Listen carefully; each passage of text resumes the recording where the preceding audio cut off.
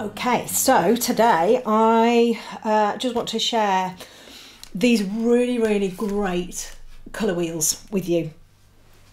Now, I am not a technical person at all, and I shy away from anything that's got numbers or technical things or anything like that.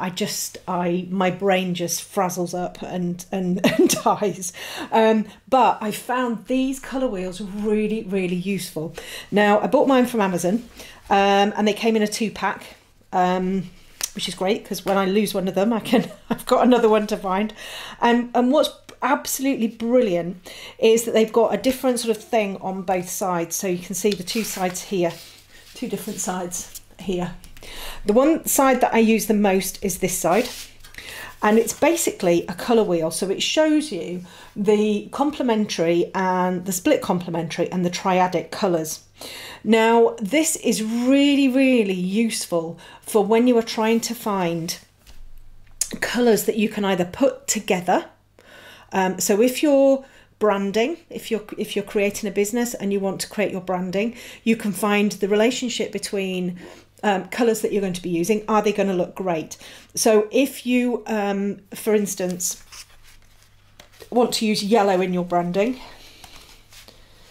then a colour to match with yellow that would work really well would be sort of like a violet purple colour. So those two colours are going to work incredibly well together. Now, if you are going to be using your colour wheel to help with the relationships with the colours in your colour pencil drawings, and I'm just going to talk about colour pencil drawings because obviously paint and everything like that, it's a little bit different in how they mix and everything. Ultimately, it's all the same, but I'm going to concentrate on colour pencil. So for instance, I used to find it really difficult to create the shadows in some of my orangey coloured animals.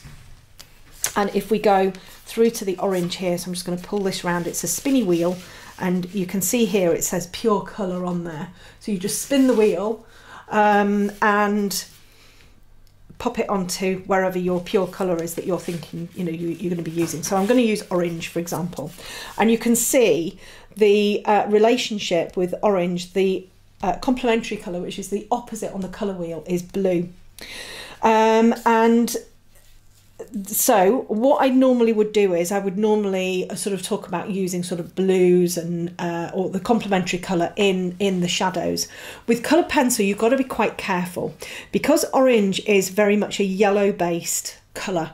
If you start using blues in with the orange, you are very likely to get green. Okay, so you've got to be quite careful. It's not always cut and dried that you use the complementary colour, direct complementary colour in with your sort of shadows. So say I'm drawing a golden retriever and I've got some quite orangey colours in there. And I want to put some shadows in, maybe around the ears or maybe sort of like some shadowy areas within the muzzle area, just to get those little transitions of value in there. If I used blue over the top of my orange, I am absolutely 100% going to get a greeny tinge. Now that could be something that you quite like and you want.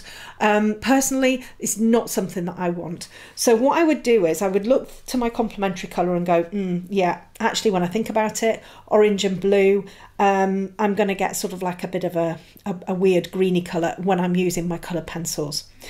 Because orange is predominantly yellow based.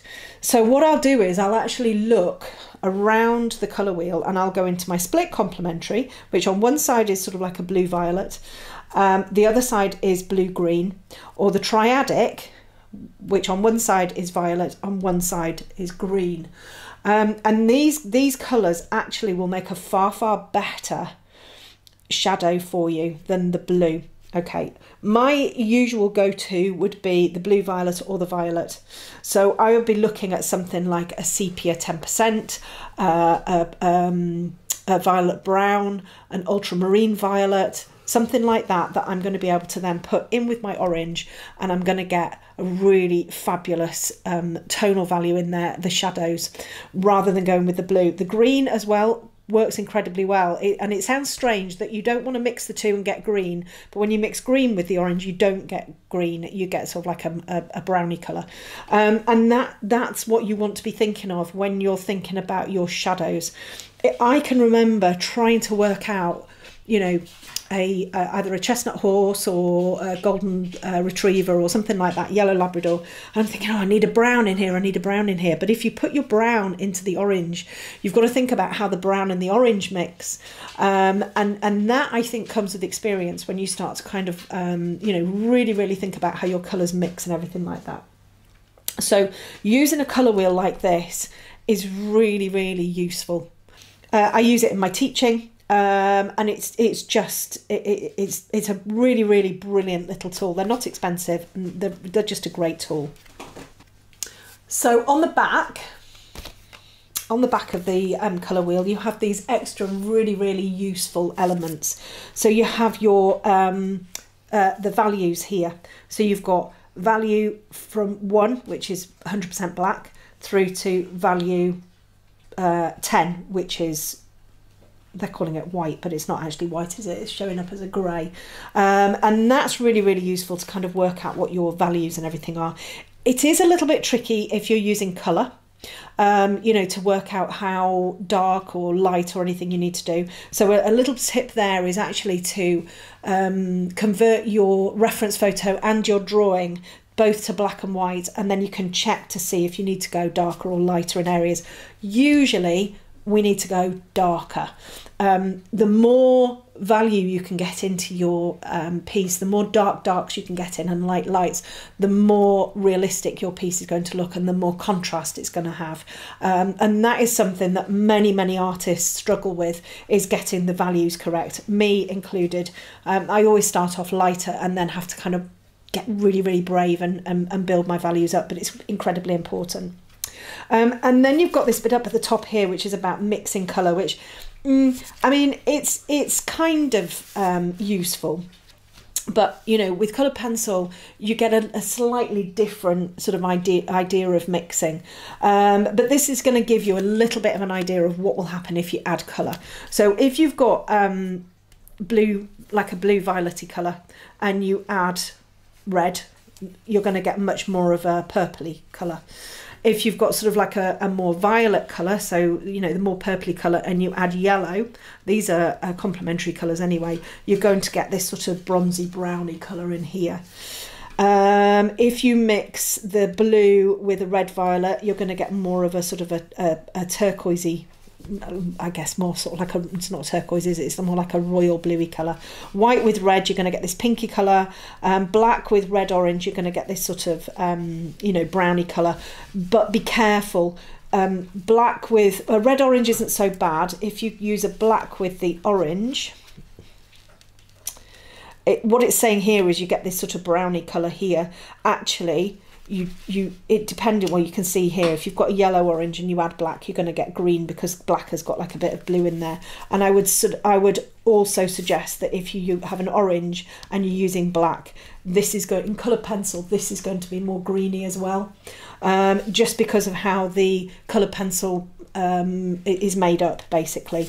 And then we come round over to here. These are the more warmer colours. So if we go to here, we add red to red orange, you're going to get more of a sort of a, that's like a geranium lake, isn't it? This orange to yellow to orange, you're going to get more of a sort of a yellowy orange. Blue to orange, you're going to get green. White to yellow, you're going to get this sort of creamy colour. Black to green, you're just going to get sort of like a you know, slightly darker green. The same with the yellow green, and then we go on to like the blue green, the blues. So it's quite a useful little wheel to kind of work out where, you know, what would happen if you used a different colour in there. These are just your basic colours. These are just your you know, red, blue, yellow, green. When it comes to colour pencils, you've got all sorts of different things in the mix. You know, I could have a yellow that is really sort of quite sort of like a greeny yellow, or I could have a yellow that is more of an orangey yellow, or I could have an orange like this, or I could have an orange like this. So there's so many different varieties of the colours, so many different hues of the different colours, that a lot of the time it takes a little bit of experimenting and practice to work out actually what's going to happen. You can absolutely guarantee that if you put any sort of blue with any sort of yellow, you're going to get any sort of green. That's a guarantee. And when you're talking about blacks are usually a little bit blue based, you know, so you're likely to kind of get a green hue if you put it with anything that's slightly yellow based. So those are just you know, a few things to kind of think about. There's also elements that aren't on this colour wheel that will sort of help tone things down. So for me, when I'm talking about using an orange, to tone an orangey colour down a little bit more. So if you've got something you think, ah, God, that's just a little bit too orange, it's a little bit too yellowy orange, I would then aim for using something like a pink. So I've got the pink Madder Lake here. So I would then introduce a pink Madder Lake into my orange, and that is just going to tone it down very, very slightly, just to kind of take the edge off it. That's something that I've learned. It's not necessarily on the colour wheel. You can see that actually, you know, it's and it isn't sort of like it hasn't got a specific relationship to it. It's actually kind of still within that hue range, I guess, is what you'd call it. You know, and using the pinks in with the oranges can work really, really, really well. You know, for me, it's just been about experimenting and seeing kind of what works and what doesn't. If I'm using black and orange very close together, and I put a video out before about using black and orange together, I would kind of opt for, I put the orange in, and then wherever I needed to get the black in that was very close to it or over the top of it, I get a little bit of red in first, over the top of the orange, so that when I put the black in, it doesn't go green. So there's all sorts of things to think about, but this little colour wheel is really fabulous. You've got your tonal values in here, you've got the colour mixing on the back, and then you've got the relationships here between the pure colour and the complementary, split complementary, and the triadic. They're not expensive, and I bought mine from Amazon, but you can get them from any art shop, and it's a really, really good addition to your toolkit.